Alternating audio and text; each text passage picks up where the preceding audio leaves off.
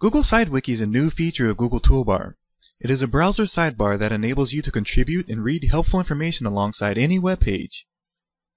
If a page you're on has Sidewiki entries, the icon in the Sidewiki button appears yellow in your toolbar, and a notification bar appears to the left of your browser screen. To view them, click the Sidewiki button, or click the Expand button located in the Sidewiki notification area.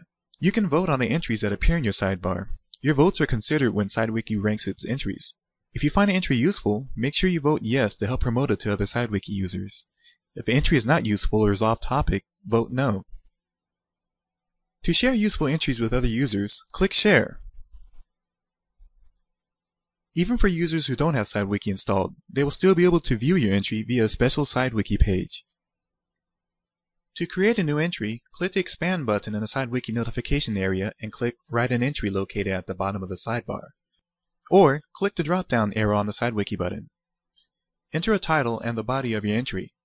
If you'd like to quote specific passages, highlight the text first before publishing. Also note that Sidewiki supports the embedding of YouTube videos. Simply paste the video's link into your entry. If you use Blogger, you can also publish your entry along with your Sidewiki entry. Simply choose the blog you'd like to include and click Publish. Download Google Toolbar with Sidewiki today at google.com/sidewiki or click this button.